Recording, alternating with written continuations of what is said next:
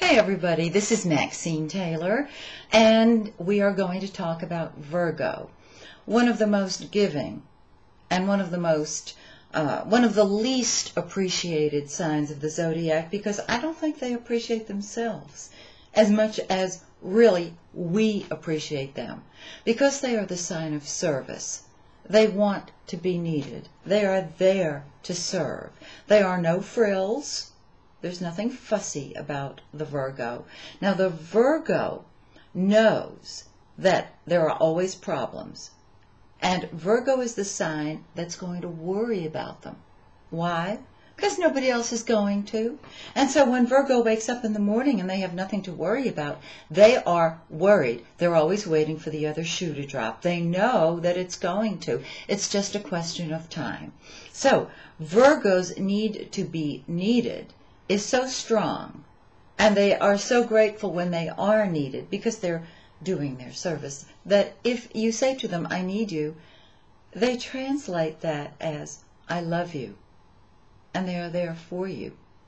If you invite your Virgo to your home for a dinner, Virgo may arrive early. They'll help you set the table. They'll help you lay out the food. They'll help you clean up afterwards. And they may rearrange your silverware drawer just to make sure that everything is more easily accessible. That's just how they are. They tend to be very neat. Now, I know that you know a Virgo who is in rebellion and is not neat.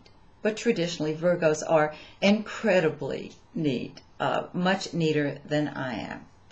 Now, Virgo figures out how to get the job done perfectly.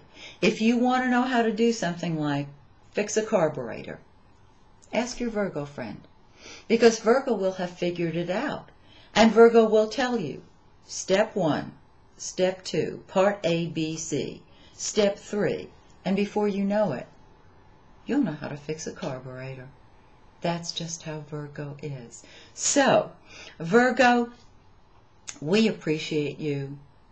And so when we compliment you, it is best not to tell us why you do not deserve the compliment. Memorize these 2 words. Thank you. That's all you got to say is thank you. Because we really do appreciate you. And we really do need you. Now, next time we're going to talk about Libra. Okay?